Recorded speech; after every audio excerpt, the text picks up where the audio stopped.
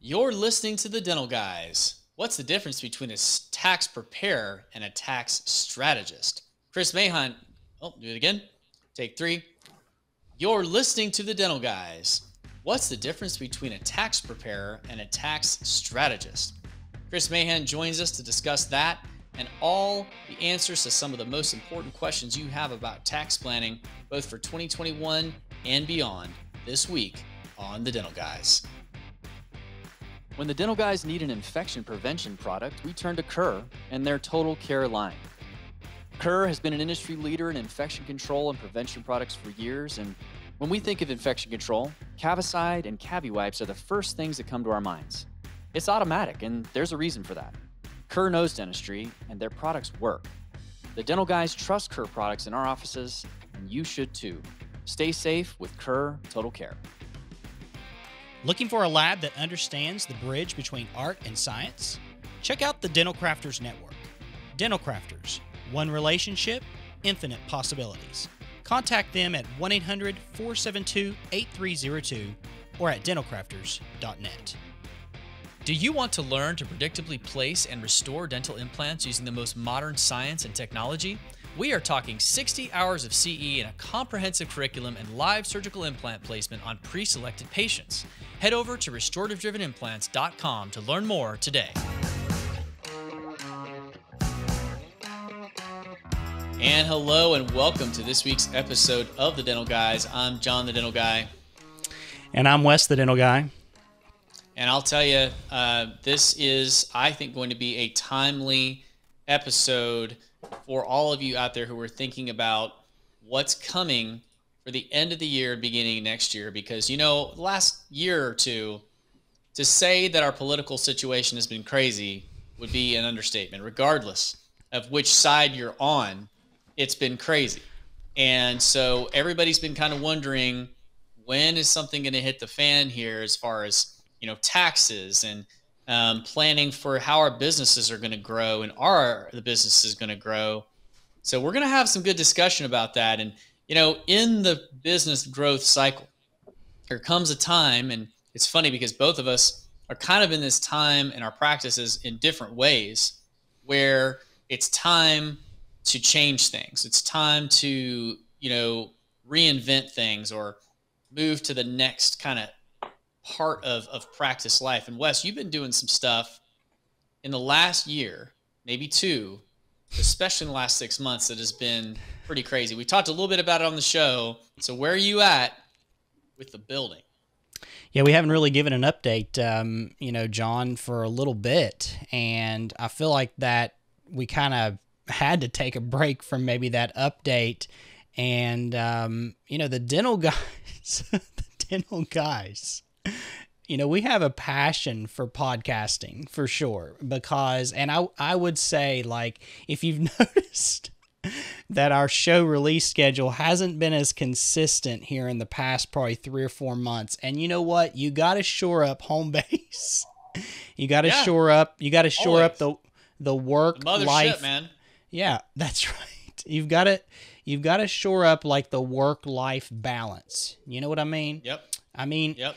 It really we all is. know what that means. Right. So let me just give you a little update of where we're at with the dental guys. Like, we are solid, right? John and I are solid. Some of you are like checking in on us, like wondering what's up. Yeah, we're solid. Okay. So the dental guys, we got some really cool stuff coming up in first quarter, because finally, in-person meetings are back. You know, and we're going to be at some amazing, you know, in-person meetings, doing some coverage and some presentations and stuff like that. So we're finally feeling like, in some ways, continuing education drives what we do. You know, it does. Whether it's us doing it or us seeing it or being involved with it. So yeah, we're excited about what next year's bringing.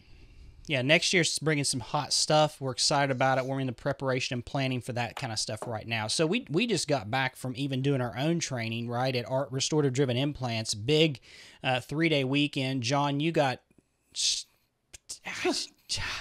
Like John's on the way to the airport Travel, and man. like Delta's like, no, because of operational errors, we can't connect this to that A to B. Like, man, like John, you got shafted by the airlines. We had to like fill in for you during the surgical phase of It was restorative so driven implants. frustrating. So frustrating. Man. I mean, I've been through lots of travel situations, but you know, this, if you all are traveling right now or trying, just be aware that it may not happen. You know, that was the second time in 2 weeks that I had a flight completely canceled where I had to travel to another city to try to get the flight. This time I couldn't make it. There was no way to get John, there coming from back. here. Coming back from restorative driven implants, well, what normally takes 4 hours maybe in flights and connections, you know, and it's funny because my wife and I made this same flight like a month before this, and we left at 7, we're home by 11:30. And this time I had to leave the cabin at 3:30 in the morning.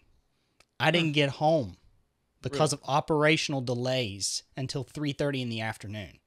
It took 12, I mean, what are you flying to India? I mean, John, you got we've a made that 12-hour flight. travel day. We've made that flight. I know. I've been on that flight. 12-hour Oh travel my day to get to like from goodness. north to the south of the United States of America. Listen, Yeah, in the so next anyway.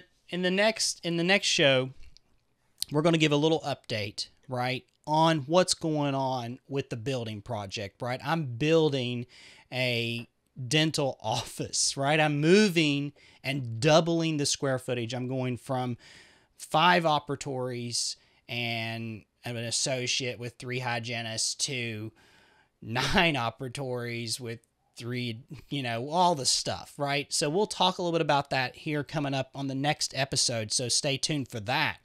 But today, right, it's end of the year.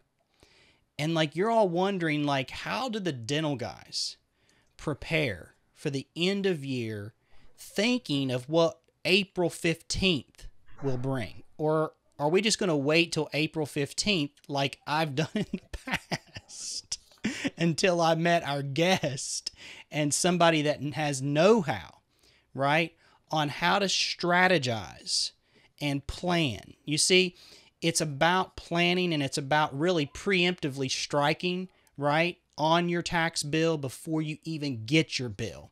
And so that's what we're going to talk about today on the Dental Guys, is some of these preparation things you can begin to do now, right? Like, John, can you order something right now for a tax write-off and expect to get it before the end of the year? About that. We're going to talk about that, you know, because some of the strategies that we would use in the past, we might not be able to use now. And some new strategies are coming down the line as a result of changes in the government, as a result of changes in the laws, and just, you know, as we've gotten more guidance on some of these things. So we're going to be bringing, right after our break, we're bringing on Chris Mahan to talk about tax planning and end-of-year strategizing for the dental practice. So stay tuned after this message from our sponsor for a great episode about some very timely planning that you need to be thinking about before the end of this year. Stay tuned. Hi, I'm Justin Goodbray with Financially Simple. So perhaps you're considering buying your first practice or your second, third, or fourth. Here's a tip for you. Do you have a written business plan encompassing all areas of your potential practice? What's your marketing strategy? How much will it cost you to open each year? What is your growth plan? How many patients you need to see daily in order to break even? What is your most profitable service? These are just a few questions that your banker will want answered when you're applying for finance. And candidly, they're questions that you, as a future business owner, will need to know for maximum profitability. For more information about this and other dental-related topics, visit financiallysimple.com/dentist. This tip is for informational purposes only. Please speak with a competent financial advisor regarding your specific needs. Justin Goodbray is a registered investment advisor with Heritage Investors. Visit heritageinvestor.com, financiallysimple.com for additional information. And thank you from that word from our sponsors. We appreciate our sponsors of the Dental Guys. Well, this week, we're glad that we have been joined from a long time, right, guest of the show. Let's bring on Chris Mahan of Mahan & Associates to talk about all the stuff that you should be thinking about right now. Chris, welcome to the show. Hey guys, how are y'all doing this evening? Doing great. Awesome. Y'all Man, ready to it's been save a on some crazy year, taxes? right? Yeah, let's talk some taxes, man. Yeah. Are you as busy as you've ever been with this stuff? Like, is it always getting more complicated or what? Oh, absolutely, absolutely. And you couple that with, the PPP rounds 1 and 2, getting forgiveness. Now we're coming up. A lot of people we want it off their balance sheet by year end, so they want round 2 forgiven. Even though most people have until around March to get round 2, but they just want it gone. And again, I get it. So we're working on the PPPs, and then you have the provider relief funds or the HHS stimulus with that magical money that just dropped in everybody's accounts. They're like, oh wow. Rounds 1, they just opened up round 4, so I had a lot of clients reaching out and seeing if they should apply. And so again, they had another round of funding. They still have $56 billion in the war chest to disperse with the magical direct deposits.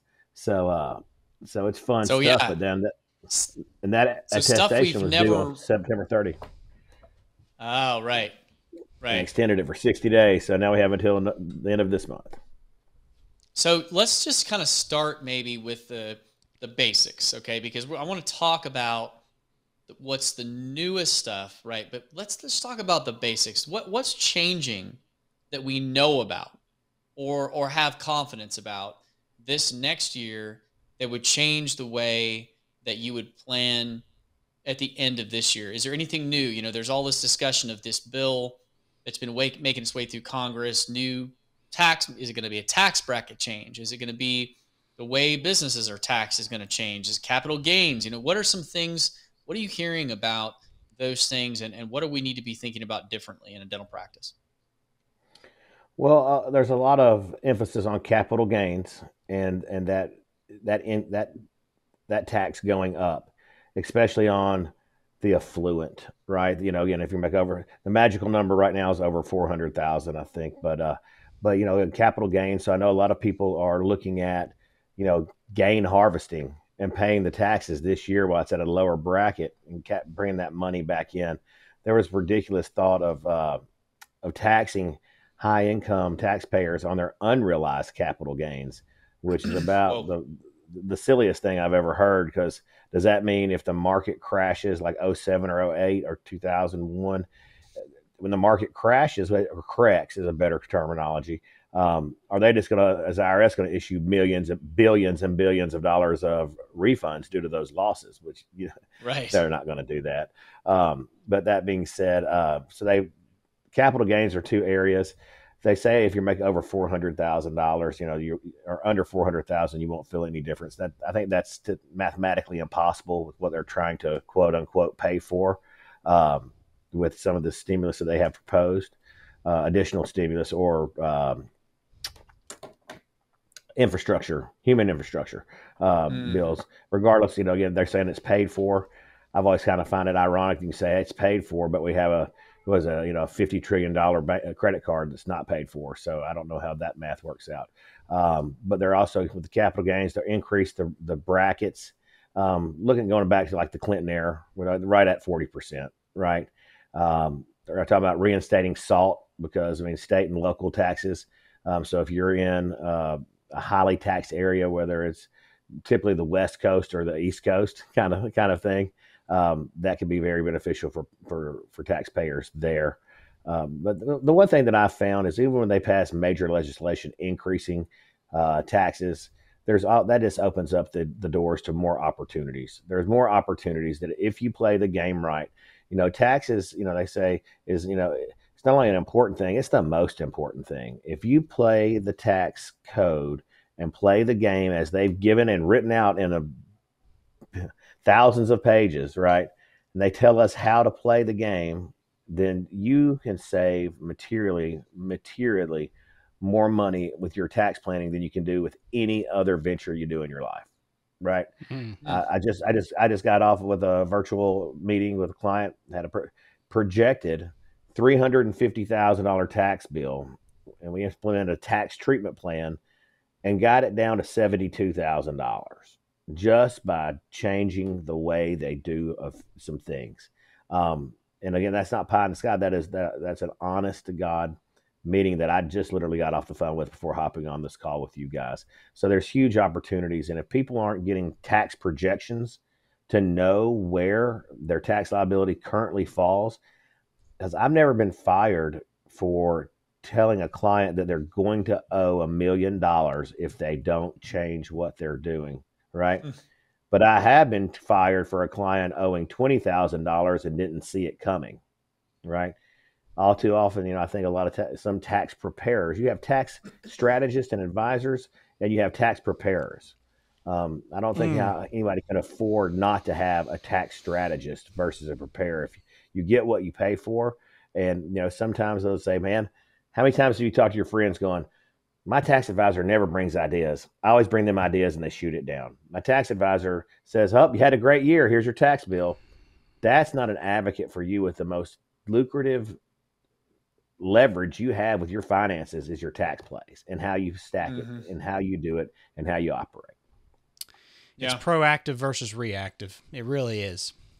Absolutely. And I think I love the treatment planning, right, that you're doing for people at the end of the year, right? As you like to say, like the tax treatment planning session is glorious, right? Because here's your projection, here's the things that we need to do, and you get to kind of pick how much you want to play the tax code, like you say. It's there for us to use, and so you hire experts to do it. This is beyond just grandpa, right, doing your taxes, right? As business owners, you get to a point now where it's beyond a friend, right? Please don't hire a friend to do your taxes. I just don't recommend that. Do you, John? Yeah, I mean, it's clearly something that, especially having familiarity, in my opinion, with our business, and knowing dentistry is something that I think I didn't understand or appreciate early on in my career, because I don't think a lot of us do. If you're not living in that world until you have some education. So with that in mind, so you're talking about these tax treatment plans, and we realize that, hey, this is a podcast. The stuff we're talking about here is you can't apply to your own situation without consulting somebody who's a professional, obviously, right? We're not giving out advice here. Hey, you should do this. You should do this. But, when you talk about next year, you mentioned capital gains being, an important thing everybody's got on their mind. And, let's talk about, one of the things Wes mentioned at the beginning, a lot of times we have, at the end of the year, you get some bad news about your tax bill, and you're like, oh, well, let's buy some stuff, so that we can reduce our taxes. And, Chris, what's the problem with that this year? What are you seeing that's different that we should be thinking about now versus, maybe the last few years? Yeah, it's the supply chain, right? The supply chain's got it where you can't get equipment delivered on time. The name of the game is the equipment has to be paid for via, cash or a loan instrument, right? Paid for, and it has to be on site and available for use, right? Well, you can't get it on site right now. I mean, I ordered 6 delivery units and 6 chairs 3 months ago, and now they're saying it's going to be mid-22 before they get in. And we thought we were being proactive, seeing the supply chain. Good luck, So those things are hard to get, and it varies based on the type of equipment you're looking for. I think you can get scanners, you get X-ray, some of those things, but there's other things that good luck. So it's not as easy as it has been historically, John, where, meeting with clients on November 8th going, hey, go buy a 3D printer. And it comes, but but those 3D printers and some of those items can be readily accessible, but you might have to look around and say, your number one priority now is not necessarily only about cost. It's if you can get it by them and have them guarantee it on that list if you're going with digital workflow and the 3D printers and the scanners and all that stuff. Yeah. Yeah. So talking about this impact that we're seeing, just because a lot of us maybe coming into this podcast still not maybe having clarity on how the stimulus amounts that we've been talking about over the last couple of years are affecting our tax bill. Just kind of may sound simplistic, but it's really not. How is PPP forgiveness factoring into taxes? And how are these other stimulus payments factoring into taxes, income, things like that with our businesses? Absolutely. The PPP is 100% non-taxable. It's literally free money. Okay. With the provider relief funds, the HHS, of course, you have to attest that you utilize them for the right reasons and you had the qualifying criteria to receive the money in the first place. But then once that attestation's met, you get to keep it, but we picked it up as other income. So if you got $100,000 from Health and Human Services, it just dropped into your bank account, and you're like, whoa. And the funny thing is, I've had clients call me and say, I got another one. Where did this one come from? Right? Kind of thing. But that money is a taxable event. So we're picking that up as other income on our P&Ls. Gotcha. And then they had the idle loans, right? But again, Yep. those are loans that I've had most clients, send the money back in because, SBA started sending out the monthly payment notices, et cetera. So, you don't want to, in my personal opinion, necessarily have to be tied to SBA, especially in those type of loan products. SBA has some really good vehicles and some really good stuff out there. So I'm not slamming SBA, but like with those idles, some of those PPPs, if those things are outstanding, you can't transition your practice. And if you look at some of the fine language in there, it talks about compensation and bonuses to staff. I mean, it has a lot of stuff that you necessarily don't want to be handcuffed with in terms of having that type of binding liability, in my opinion. Gotcha. So I think when you start to talk about tax treatment planning, some of the old standbys that we have talked about over the years still are going to apply, but there's always discussion about at the end of the year, depending on where you think you're going to be, whether you should hold off on spending or you should spend more, right? That's a common question we get. And I'm not talking about equipment necessarily, but talking about things like supplies or, or how we deal with that.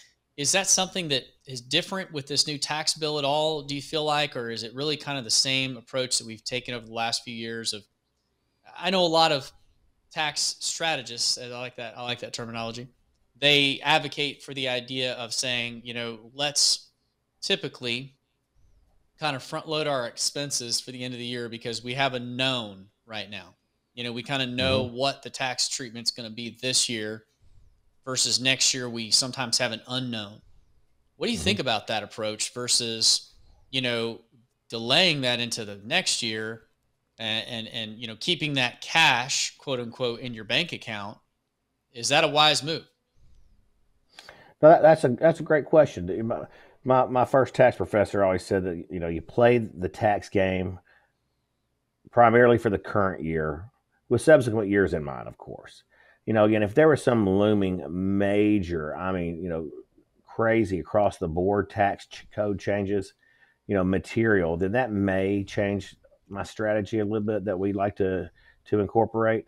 But no, I still think that if we have income tax problems, we need to fight for today. Because again, as you mentioned earlier, John, nobody knows what tomorrow holds. Nobody knows what 2022 looks like in the wake of 2020 and 2021. Right. I'm like, hey man, we're going to fight for today. I don't want to pay taxes in April, right? We're going to save that money and we're going to accelerate our expenses.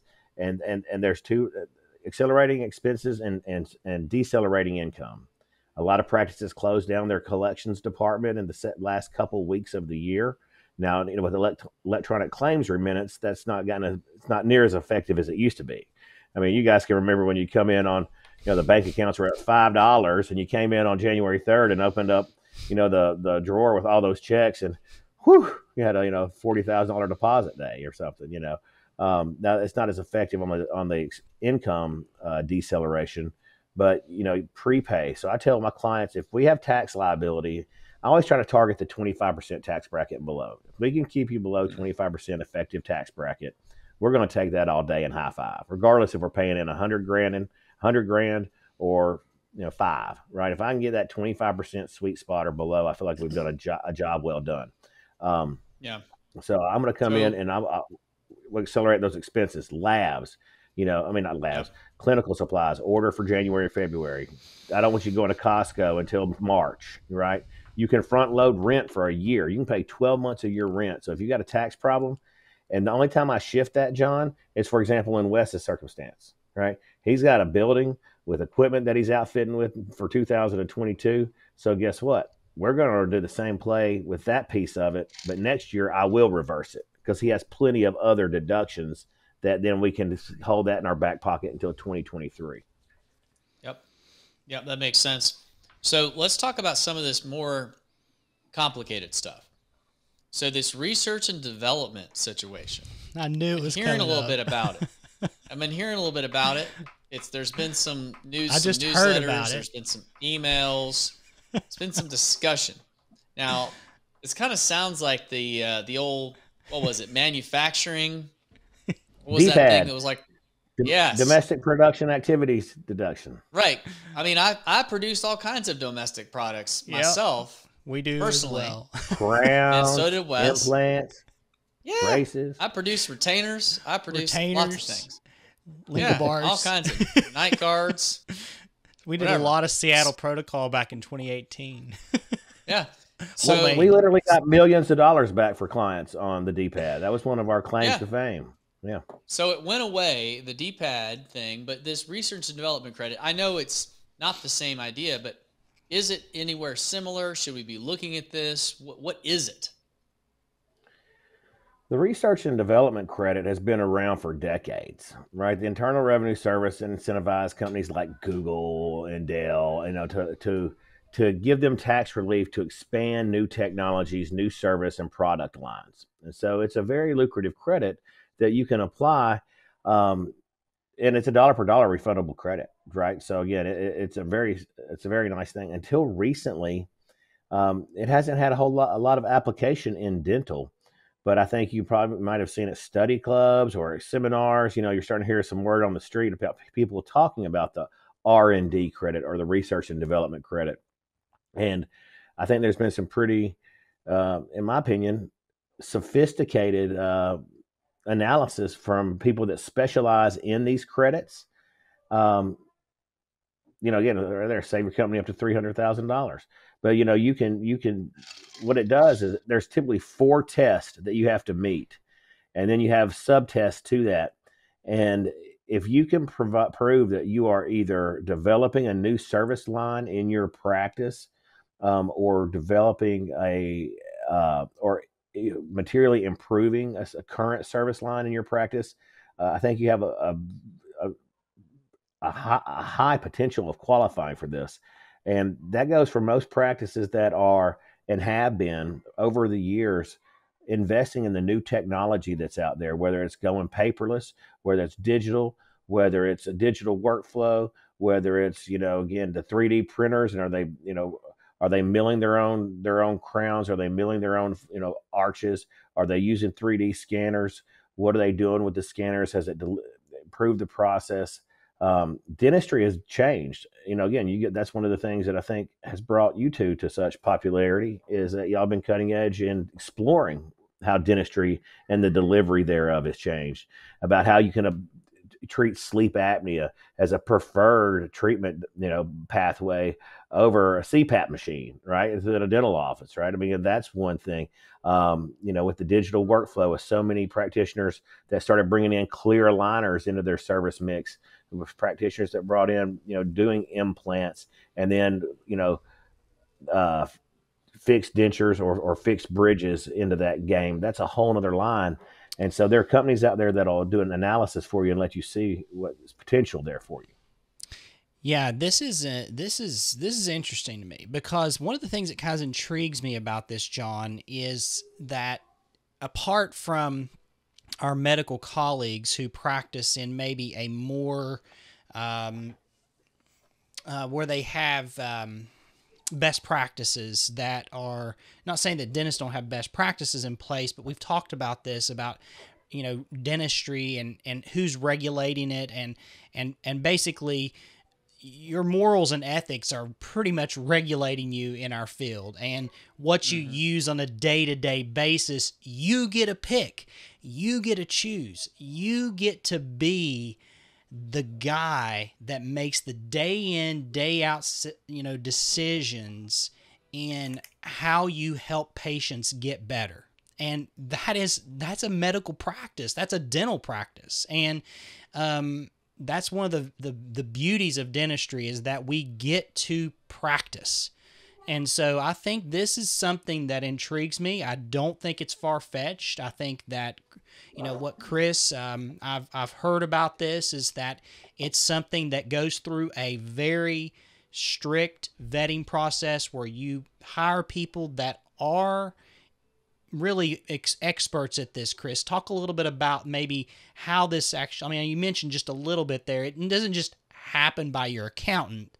This happens to be something that, you have to employ someone. Tell us a little bit about maybe how that works. Or Absolutely. And again, these are my thoughts and opinions and as to how you can take advantage of the tax code, because the Internal Revenue Service enforces the code, but they don't write the code. Congress writes the code. These credits are there for a reason. And if you pass the test and qualify, then you should definitely take advantage of that. That's what it's there for. I have a competitor out of Dallas that just sent out a blog about it last week, about the R&D credits and how they're the IRS dirty dozen. And down at the bottom, they said you might get $15,000 to $30,000, and it's really going to be probably periodontists and prosthodontists that probably qualify for this. Well, that's not been my experience at all, right? The same competitor was wrong on everything on PPP whenever that came out, if you go back to the original archive, right? So I'm like, listen to them and pay too much if you want to go that route. But, whatever, Shots right? fired. We were a part of that podcast whenever that happened, right, John? Do you remember that? Like, what in the world? Yeah, it was a moving target, and the target moved in the Mahan direction, just so you know. Yeah, I'm just saying. But no, that being said, back to you want to make sure you're qualified with a very reputable company that do these. That at our firm, I'm not doing them internally for my clients. I'm proposing the idea to my client. I want our clients to go through the vetting process to see if it qualifies for them and what the opportunity, and it's ultimately their decision. But the company that we're utilizing and partnering with, so to speak, they've got dentists on staff, attorneys on staff, enrolled agents, CPAs, and they also give you audit protection. So in the case that you're audited and the IRS challenges your R&D credit that they provided, they're going to come in and defend that on your behalf. Now, it's not a guaranteed win. There's nothing in life that comes without risk, right? But again, you want to make sure you're partnered up with the right team. Like we were saying earlier, you don't want, tax preparers. You want tax strategists, right? And you want people to bring these ideas to you, and it's your flavor, if you want to do it or not. We've had some other, strong, opportunities that have been proposed to our clients, and sometimes clients will, let's do it. And they'll say, no, I'm going to pass on that. And it's to each client's discretion. But I think this R&D credit's powerful. And the ones that I've seen, again, I had a client amend 3 years, 17, 18, and 19 tax returns with the R&D credit and got $125,000 back, right? That's some material change. And I took the analysis and I tried to tear it down. And then I gave it to a pit bull CPA at our firm on our tax team.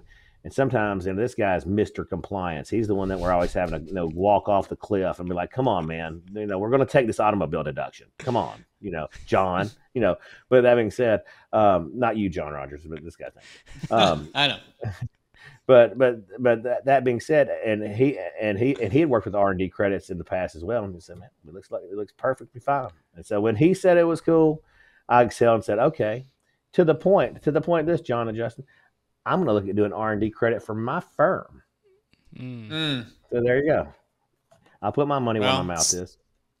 Yeah, so that's something to me that's worth looking at, and I think that that idea, those types of things are make sure you're checking the boxes, make sure you are talking to people that know what the boxes are and how to check them, because obviously, if you get questioned, you want to be able to, to have somebody that advocates for you that did it right from the beginning. Do you think, and I think that this is a good maybe way to sort of segue toward closing out the topics on taxes, but there's been discussion about the way that IRS is kind of going, that things are, you're able to have more flexibility to do things, and the IRS isn't really paying attention as much to things. Do you really think that's true? Or does that change with administration to administration, how stringent they are, how much enforcement they're doing? I mean, does that even matter? I mean, obviously if you're following, like you say, the playbook that they've written, and you're doing it by that playbook and doing it right, I guess you don't really think about it that way, right? You just have to do things, you just have to understand the playbook is what it seems like to me, but tell me if I'm wrong. No, absolutely. In general, I think you're correct. Now, I do think administrations and power at times can influence all of our government entities, Internal Revenue Service notwithstanding. They can come in and they can pick what they don't like, and they can ask them to enforce certain things and to not enforce certain things. Just like our Department of Justice can decide what laws they want to enforce and what laws they don't.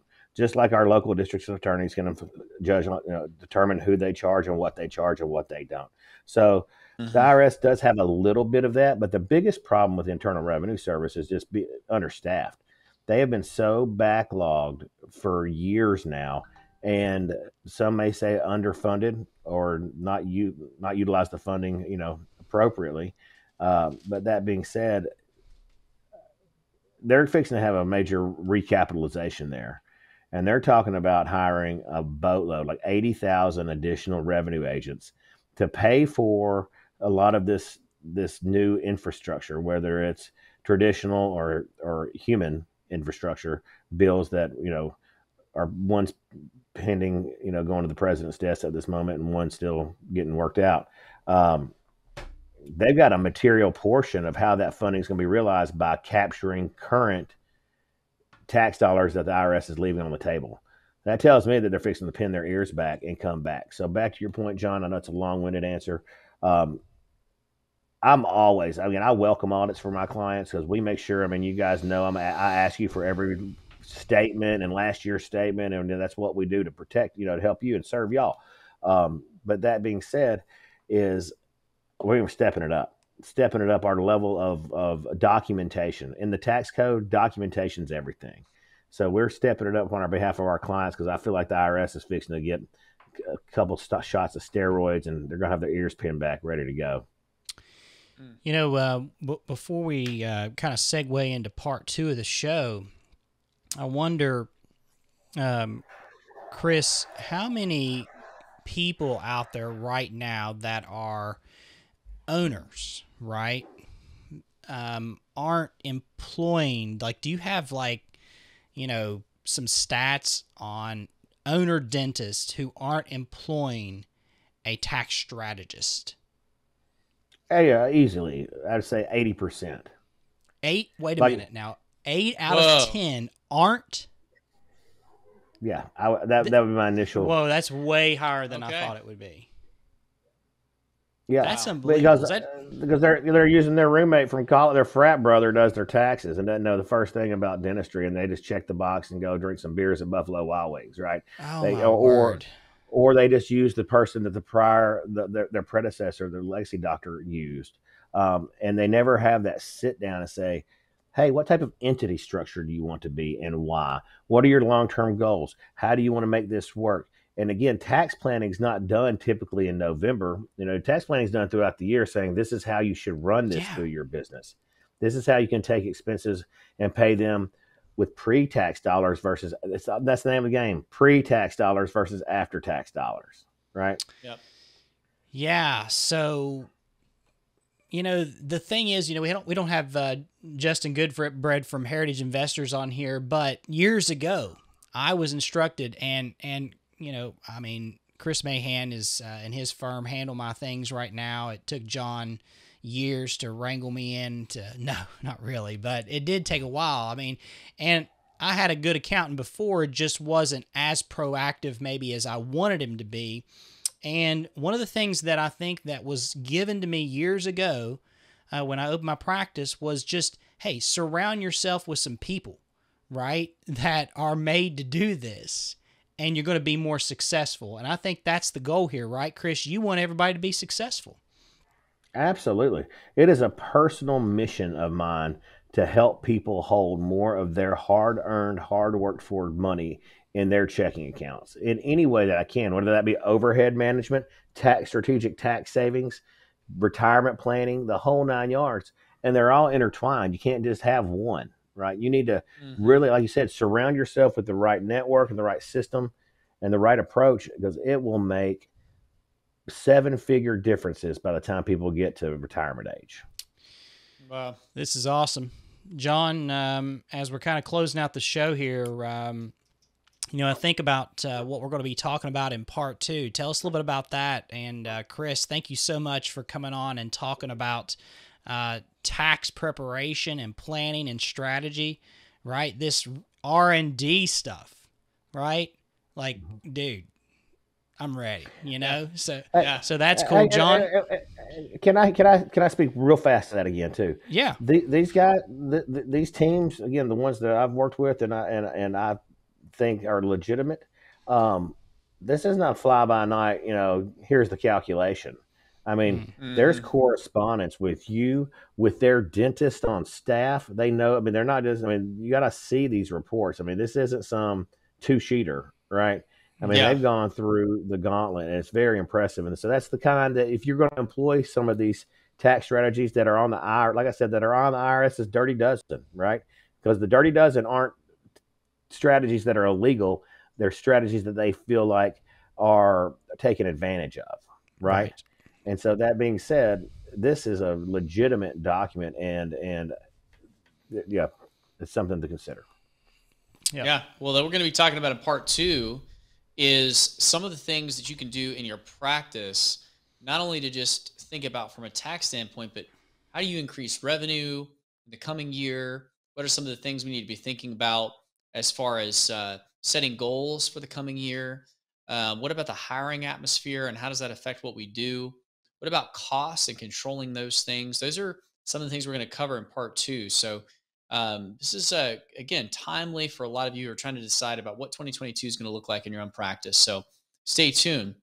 And while we're kind of signing off this show, thanks again for tuning in to the Dental Guys. Make sure that you are checking us out on all of the socials. We're on all of them. Let us know what you thought about this episode, what you want to hear more from us about, and let us give us some feedback. And definitely, if you haven't, give us a 5-star review on Apple Podcasts. That helps us tremendously be able to get our message out and let people know that we are the authority for dental-related, both CE, as well as bringing on some of the best guests that we can get on the podcast circuit in the dental world. So thanks again for listening. And for Chris, for Wes, I'm John, and we are the Dental Guys.